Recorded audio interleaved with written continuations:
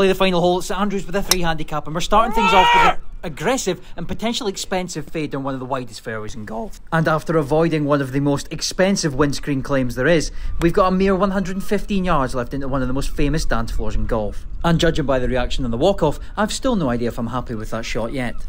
The 40 foot remaining for birdie may explain the previous confusion, as this putt screams 3-putt territory. Fortunately for me, pressure is for tyres, and we would cosy that one up to holeside to make one of the most iconic venues in golf look like a mere formality. That's a par. Follow for more.